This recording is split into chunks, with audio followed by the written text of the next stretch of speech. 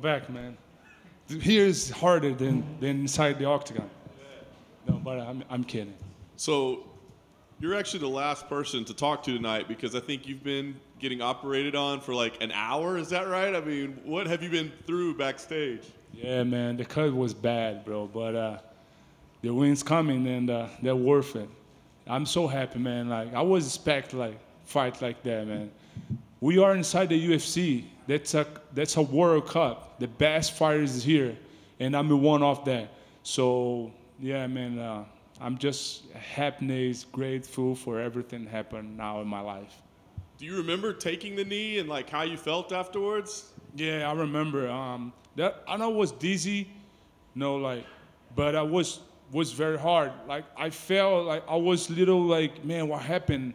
And then the blood started coming down, and I was kind of blind, trying to figure out how I'm gonna do it. But man, like I said, I want to say thank you for my corners, bro. My trainers, their guys amazing. They did an amazing job. Henry, Daniel, Impa. They started talking with me, and I was, no, let me calm down. And I started here. I started listening, move your legs and stuff like that. And then I try, and then I back. And and then I think, man, I need to start something. I need to start like throw my bombs, try to throw my hands. He stopped him a little bit because after that cut, man, everybody's gonna be confident, try to finish the fight. And then I started throw my hand for show him. I mean, I was there. I'm still there, and that what happened. But I mean, I want to say thank you to my corner. Their guys helped me a lot. Did any of them go, hey, you're pretty good at jiu-jitsu. Like, why don't you just take it to the ground instead? Sorry, say. Did anybody say, maybe you should take this thing to the ground? Like, you got pretty good grappling. Maybe you should do that instead. That was part of my of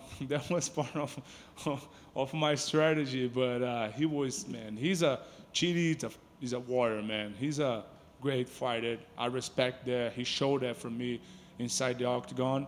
And win against guys like that, man, that's make me proud of myself, proud of my team and all the work we do it.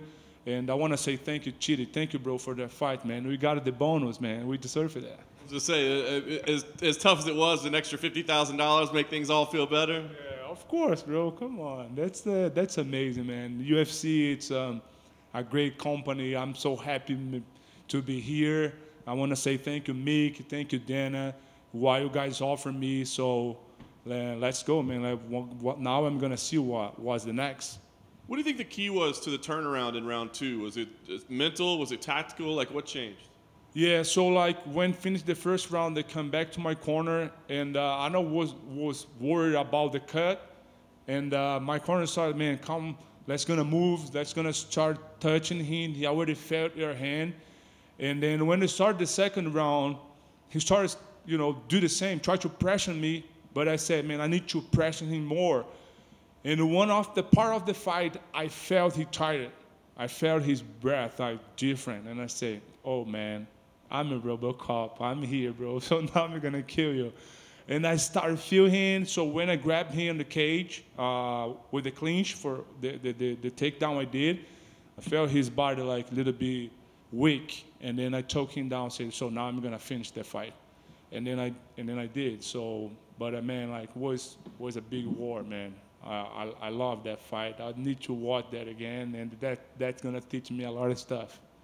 Nice. Last thing for me, obviously time off now, right, for the family. So I guess what's the plan from here? Is it just disappear for a while and stay off the map? I mean, do you watch fights? Do you consider like opponents, or you just forget about it all for a while? No, man, I'm not gonna disappear, man. RoboCop always here.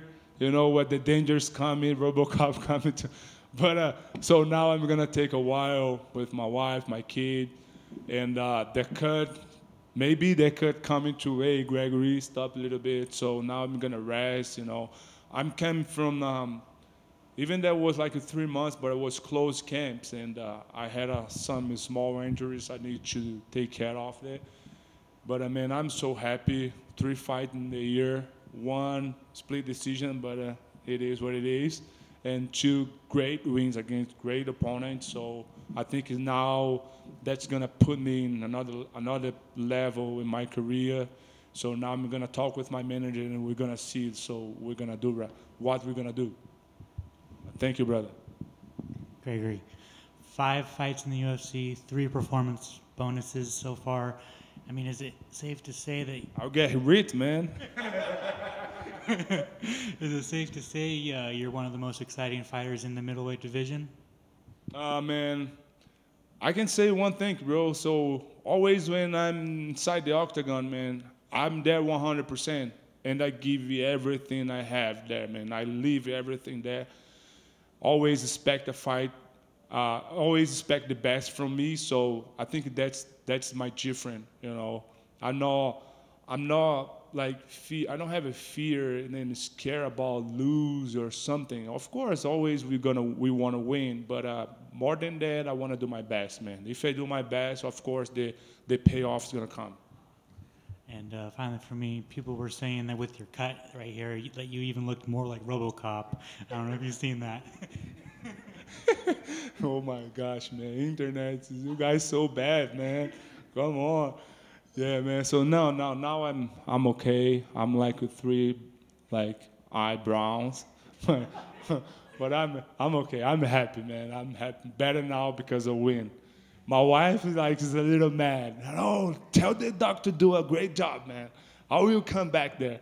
But he did a great job, man. So I will look okay. Congratulations. Thank you, man. Thank you, guys. Let's go.